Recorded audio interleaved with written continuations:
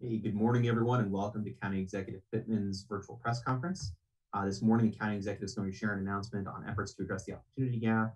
We'll take questions after. As a reminder, please put your name and media affiliation into the chat, and I'll call on folks for questions in that order. And with that, County Executive Pittman. Thanks, Jeff. Thank you for joining us, everybody. Yes, I'm going to start this morning by signing Executive Order number 47. And this is to create the Anne Arundel County Joint Commission on the Opportunity Gap. And you'll remember back in November, our committee to eliminate the opportunity gap in education submitted its report to Dr. Arlotto and myself. This was a joint effort between Anne Arundel County Public Schools and county government. And that report had it had 4 priority recommendations, 14 goals, and 78 strategies. And the first of the 4 priority recommendations was to create a stakeholder group that would monitor the metrics, create the metrics to measure success, and as well as engage the community, hold public forums, and report back to both the school board and Anne Arundel County Council and myself and Dr. Arlotto twice a year on progress. So I've talked a lot about this, and you will hear more about this. It is something that really brings together the work that we're doing at county government, in the community, and that the school system is doing to address a lot of the social determinants of health and the social determinants of educational outcomes. And so there's been a recognition that the poverty, the housing conditions, health issues, trauma that kids come into schools with affects how they do in school. There's no question about that. And so we're all working together to address those. And so this commission is something that is going to be 15 members, 6 of whom will be appointed by myself, 6 by Dr. Arlotto, and 3 will be appointed by the initial 12. And of the 6 that I will be appointing, they come from an Anne Arundel County employee, a county resident between the ages of 18 and 24, a representative of the county chapter of NAACP, a representative of the faith community, a representative with life experience of inequities in the county, a representative of an education-focused nonprofit organization, and then the ones that Dr. Arlotto appoints will be a youth representative from the student body in the county, an early childhood specialist, a pupil personnel worker within the county school system, a school nurse in the county, a principal from a Title I school, and a representative of AACPS Citizens Advisory Committee. So the group that worked on the original recommendations put together this executive order, and we will be talking in depth about this tonight at our Tuesday night with the county executive at 6 p.m. And you can access that through our county executive Facebook page or on the county cable station. And I will be joined tonight by Dr. Arlotto and by Carl Snowden, convener of the Caucus of African American Leaders, Pam Brown, director of the Partnership for Children, Youth, and Families, Dr. Marcia Gillens from Anne Arundel County Public Schools, and Dr. Jennifer Purcell from my office. So we will get into a lot of detail about why this is important and the nature of the work that's going to be taking place. But I just want to actually sign this executive order and make it official.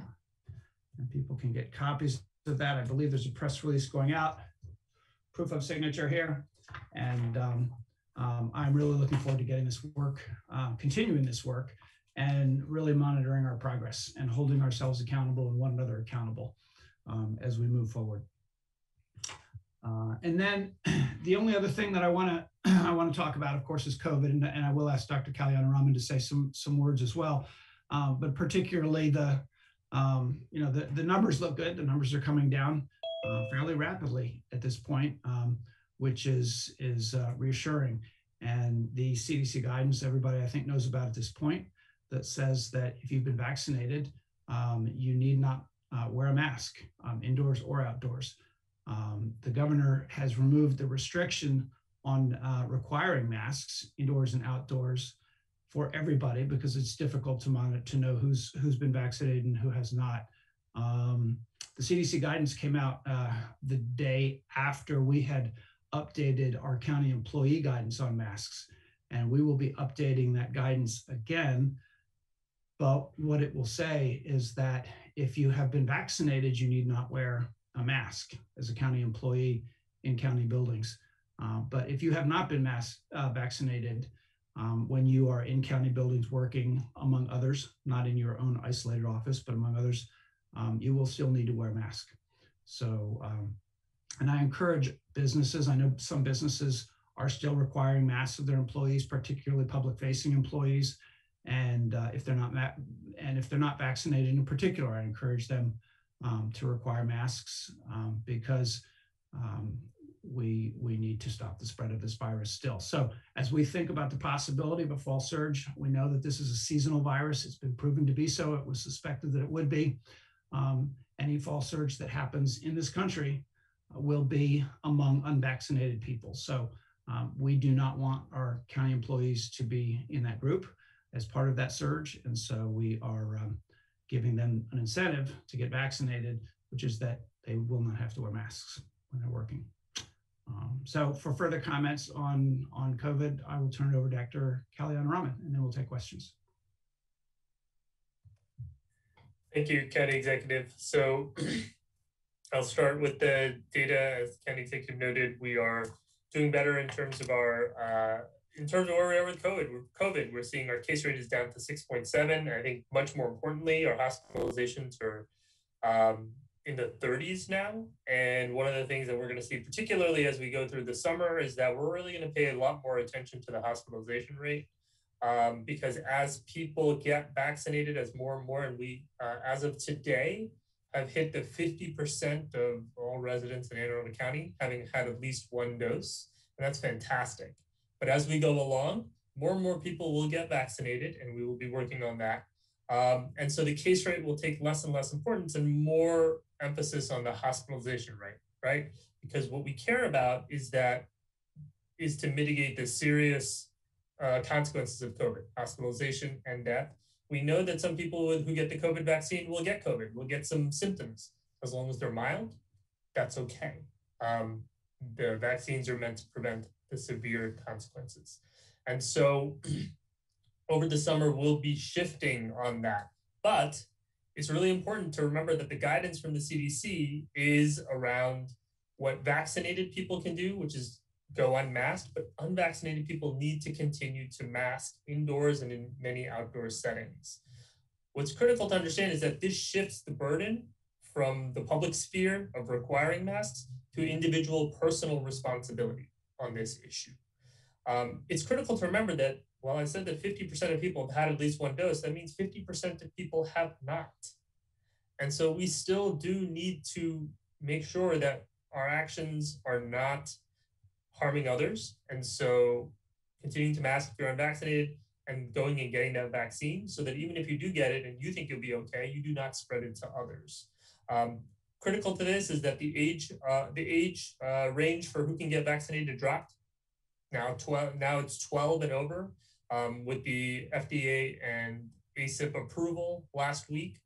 We're seeing that our school clinics are getting fully subscribed. We've actually increased the amount of vaccine in one of our school clinics. That's going to happen tomorrow.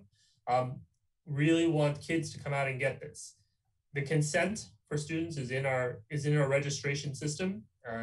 Kids 16 and older just need to have that consent signed. They can come in on their own. However, 15 and younger, they do need a parent or guardian to accompany them to get a vaccine. We're also working with pediatric practices to provide them the vaccine so that kids can get vaccinated with their pediatrician. And then lastly, we want to make sure that folks recognize that the groups at risk still include those who are immunocompromised. While the vaccine does work, they're still at danger from consequences of circulating COVID. And then those also in forward-facing or service industry type roles. We talked a lot about that group at the beginning of the pandemic, and they're still one of the higher risk groups because of their exposure. So with that, I will turn it over to you, Jeff. Thank you, Dr. Kalyana. And with that, we'll take questions. Again, if you could put your name and media affiliation in the chat, and I'll go in order that the questions come in.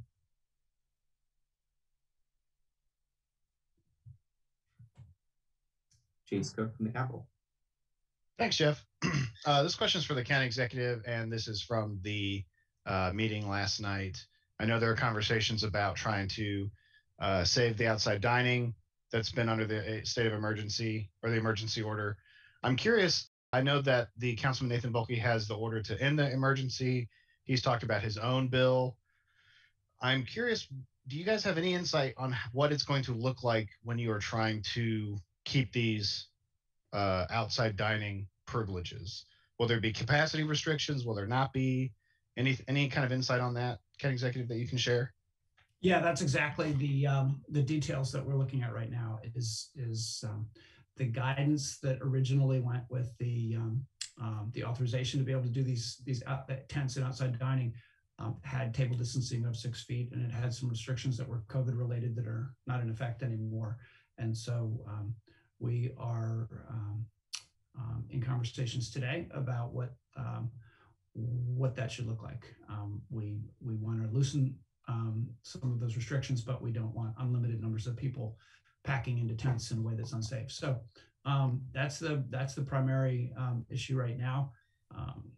Our bill will actually reference that guidance, so we can change that guidance, and we'll talk to the council about what they think is right, and I'll certainly talk to Councilman Volkey about which bill goes in, and we'll all work together to accomplish the same thing. I just had one quick follow-up on that. Is it possible to introduce the bill on Thursday? I know one of the rules for the county is that you have to be in the Annapolis, you have to be in the seat of the county, but you guys are going to be at the high school. Is that possible? Are there any complications from that? I have not heard of any. I have been told that we could. You may have found a little hitch, and we'll look into that. But I've been told that we could. So. Okay. Thank you, sir. Next up, Rachel from the Capitol.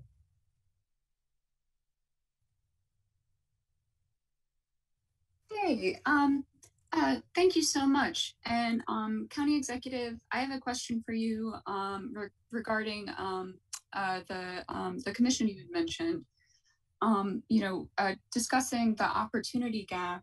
I'm sure you're aware there's also sort of a discipline gap in Anne Arundel County that's discussed along with that in terms of how Black students in schools are disciplined disproportionately and more frequently than their white classmates. There's still an open federal U.S. Department of Education investigation into the discipline gap in Anne Arundel County that has been open since 2012 and hasn't been resolved. And it looks like based on the data from last year, nearly half of all expulsions were for Black students, or expulsions and suspensions for Black students. What I'm getting at is, I guess, how are you thinking about other factors like the discipline gap as you approach that issue? Well, that's a part of what the commission's recommendations included. They looked at discipline as well as academic issues, community issues, and issues related to poverty and income and race. And that's why we have got everybody at the table for this, including the police department, who has SROs, and they're doing work to divert people, kids, before they actually get booked for anything, into counseling and services. But everybody's at the table. So the discipline issue is part of the ultimate achievement gap, which still exists. We call it the opportunity gap because we're focusing also on the opportunities as people go in, but it's all part of the work. Thank you. Thanks, Rachel. Any other questions? I'm not seeing any in the chat right now.